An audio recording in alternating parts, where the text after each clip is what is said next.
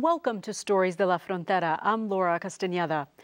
The brutal murder of a little girl in Tijuana more than 65 years ago marks the beginning of a modern border tale. It's a story of faith, mystery, and controversy. The man accused of the killing, a Mexican serviceman called Juan Soldado, or Juan the Soldier, was found guilty of the crime. His sentence, death by execution. Today, strangely enough, thousands of people on both sides of the border flocked to his gravesite to worship him. It was 1938, and Tijuana was a typical border community of 19,000. The quiet town was quickly flourishing into a thriving community of commerce by day and a risky nightlife after sunset. But on February 13, 1938, things changed. The residents of Tijuana were shocked when 8-year-old Olga Camacho of the well-respected Camacho family was raped and murdered.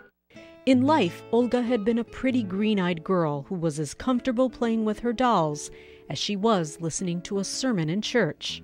What's more, her family lived in the heart of the city, which happened to be where the army fort was located. People felt secure, so much so that on the afternoon of February 13th, Olga's family sent the little girl to the store to pick up meat for dinner. She never came back. The search for Olga started almost immediately after her disappearance. Everybody got involved: the family, the police, and the community. Eventually, Olga's body was found next to a small garage. Her throat had been slashed. Her body showed signs of sexual abuse before and after she was killed. Although Olga's sister, Concepcion Camacho, had not yet been born, she remembers hearing stories. Nunca preguntábamos nosotros, sabíamos que una hermanita había muerto conforme íbamos creciendo. Pues nunca preguntábamos porque sabíamos que había sido una tragedia. Nunca, detalles, nunca. Fuimos sabiendo por las primitas, por los tíos. Authorities immediately arrested 5 suspects, including Army Private Juan Castillo Morales, a 24-year-old soldier from the southern state of Oaxaca. The same day he was arrested, his own wife turned in incriminating evidence against him, his blood-soaked uniform. Local investigators, along with FBI forensic experts from San Diego, gathered even more evidence against Castillo Morales. Unexplained scratches on his neck, his footprints at the scene of the crime, and fibers from the sweater he was wearing under the dead girl's nails. And there was this. His fingerprints were all over the package of meat Olga had picked up from the store. Castillo Morales knew he was trapped, and he finally confessed. The townspeople were enraged and riots broke out. Police headquarters and City Hall went up in flames. Several people were injured during the melee.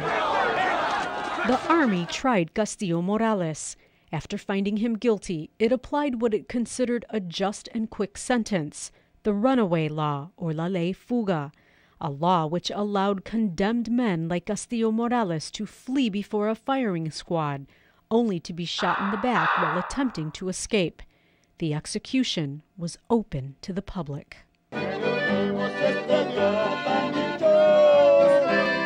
Over the years, the image of Castillo Morales changed.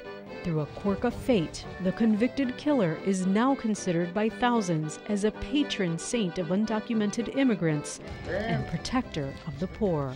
Hace 2 años, mi hijo me habían dicho que estaba muy grave el corazón y fui de doctor en doctor hasta que alguien me dijo que si creía en Juan Soldado.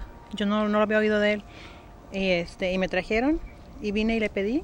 Y cuando fui de vuelta con los doctores a hacerle estudios a mi hijo, ya estaba bien. No, resultó que no era grave el corazón como me habían dicho, que era una alergia. Y se le quitó. Y creí, desde ahí vengo. The transformation of Castillo Morales, now referred to lovingly as Juan Soldado or Juan the Soldier, may have to do with the version of those who believe in his innocence. Many are convinced that he was framed after his general raped and killed Olga. Others say Castillo Morales was nothing but a cold-hearted killer and find it offensive to see his tomb treated like a shrine. Mi familia tiene mucha fe en él. A mi hermano le concedió un milagro que le pidió de todo corazón y no pierdo las esperanzas de que el día de mañana me lo concede a mí también. Segura estamos que Juan Soldado tuvo que ver, ¿verdad? Estuvo involucrado directamente y que es culpable. Y no aceptamos, y nunca lo vamos a aceptar, que lo esté venerando. Jamás. Que le recen a cualquier otro santo. Pero ese no es santo. But year after year, new and old followers keep coming. Many of Juan Soldado's believers are Catholics, yet the Catholic Church has never considered him a saint. Father Antonio Plasencia says the Church tolerates the worshiping, but does not condone it.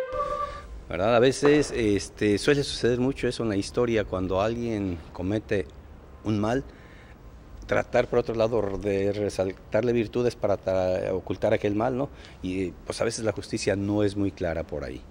Only one thing seems clear. Whether Juan Soldado was evil or not, thousands of followers from Mexico and the United States believe. Juan Castillo Morales and Olga Camacho were buried a short distance from each other in the same Tijuana cemetery. When the devotion to Juan Soldado began, Olga's father had his daughter's body exhumed and taken to another nearby cemetery.